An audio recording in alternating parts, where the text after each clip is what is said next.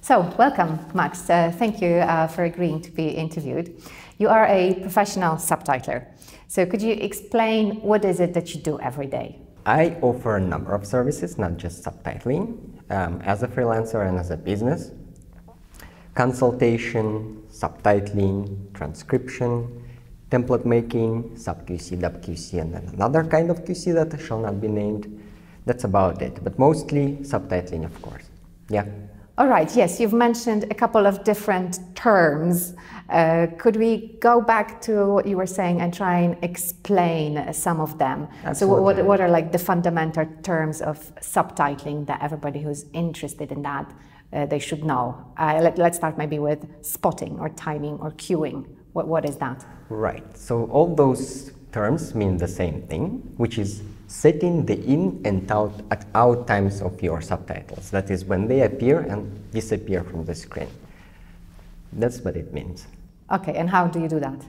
How do you make them appear and disappear? Well, it depends, of course, on the software that you use. You usually just press a button and that sets the in time at the video position that's currently at, and then another button does the same for the out time. Quite easy. Okay, and you mentioned the software. We'll go back to the terms in a second. Do you use a PC-based software, or do you work in the cloud, or both? Well, I do both because I think in today's realities you cannot escape web-based stuff. I have my software for PC, which I use more and more rarely as time progresses, and I use a number of online tools.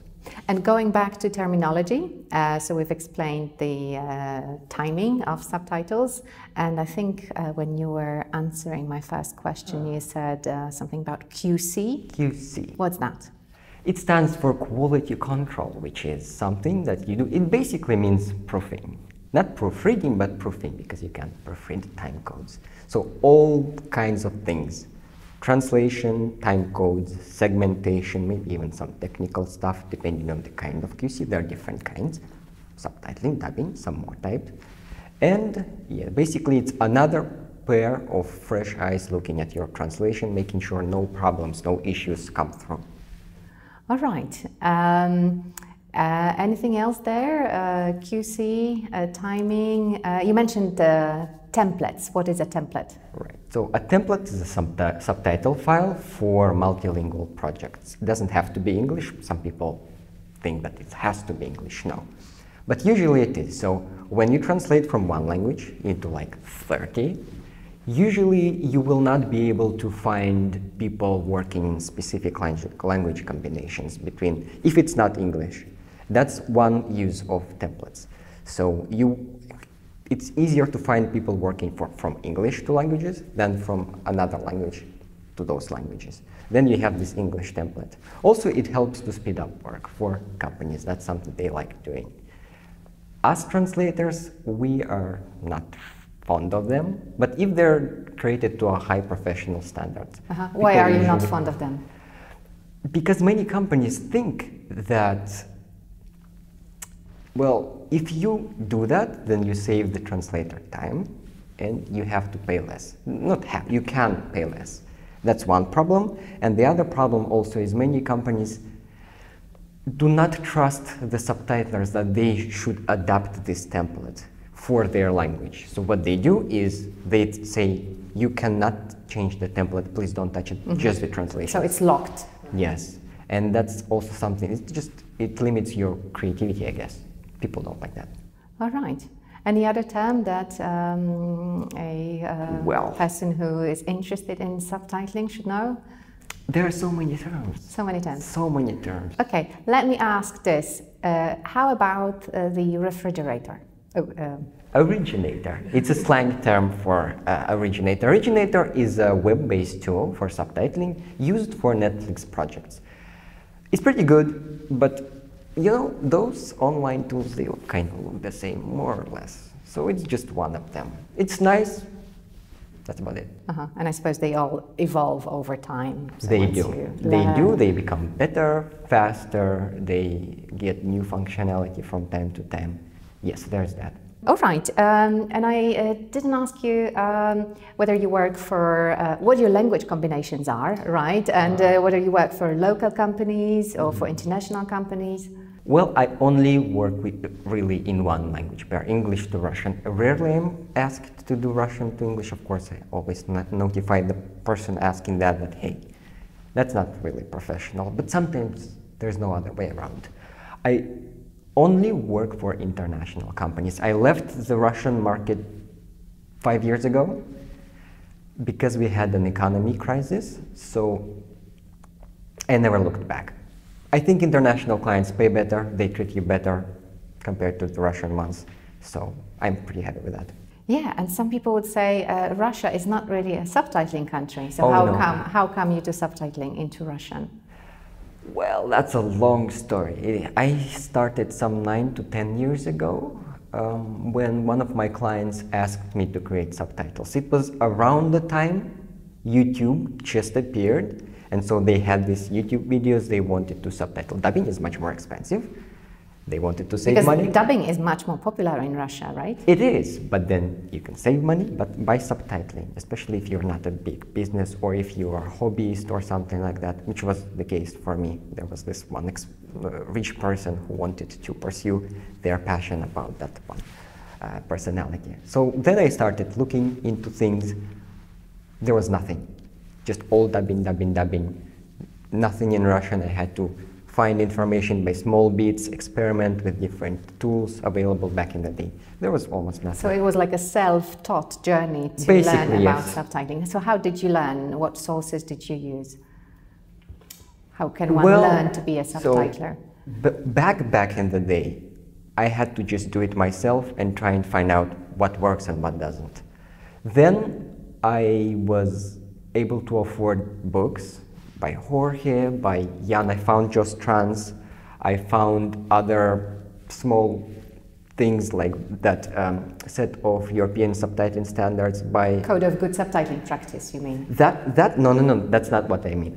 That one, yes, but also by this Greek person, Karamitroglou. Oh, Fotios Karamitroglou. Yes. Very nice. And so those kinds of things that you find here, apply that knowledge to your work, see if it works for your language. So you didn't get any instructions from the company? There were no instructions. The first set of subtitling standards for Russian that I know of was Netflix. Pretty recently. Before that, we had nothing. That I know at least. Not anything in open access. And is it good to have instructions and standards? Absolutely. First of all, Russia is a huge country. You need everyone to be on the same page. Because it's regional, it's local. From what I've heard, they're working on actual national standards in Russia right now for subtitling, and hope that succeeds. It's a little bit complicated. Russia is bureaucratic, but yeah, there's that. From your perspective, is it a nice life? Is it a nice job to be a subtitler? Would you recommend it?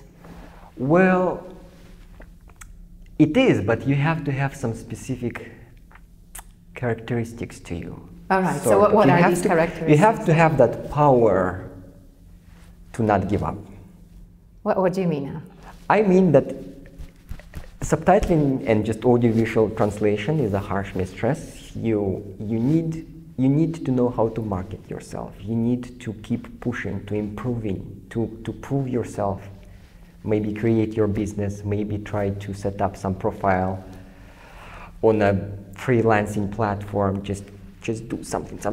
These are like personal skills, not really subtitling skills, But right? you see, in this day and age, in 2019, learning the theoretical part and even practicing is pretty simple. We have some information now. So we have people. But then, how do you find clients? How do you prove that you have what it takes to them? How do you prove that you can deliver a good kind of work, job? All right. And what's your competitive advantage? Or maybe I should ask about your blog, right? I know we have a blog about subtitling. I do have. Well, that's not my competitive advantage. I think my advantage is that I started very early, when there was almost no one, and got into this privileged position of being one of the most known Russian subtitlers. And so people just know me. They ask you for an autograph. Well, not that, but finding projects is easy when you're in that position of being well known. As far as blog, I think it has helped. Maybe not in work, but in pursuing personal things that I think, that I find fun and that I'm passionate about. Getting to know you, other people like Jorge and Jan and Pablo and many other people who I like. Yeah, we're like one big audiovisual translation family, right? I think so. Okay, one final question maybe. What skills do you think are necessary to be a subtitler? Not personal skills, but what do you need to have in you to be a good subtitler? Definitely attention to detail. Definitely focus, being able to focus on something for a long period of time. I think another very important skill in this day and age is tech savviness. You need to be able to be good with software because there are new things appearing all the time. You need to keep abreast of this and be able to use it to your advantage and also automate things maybe with some hardware. We have some new types of mice and keyboards and all kinds of things. So you need that as well. All right, perfect. So maybe we could give people the address of your blog so they can look it up. Where can they find it? What's the name of the blog? Well, the website is md-subs.com, and there at the top there is this menu and it says blog, and you click on it and you have the blog. Yeah. All right. Thanks a lot, Max. You're welcome. Thank you. Really appreciate that.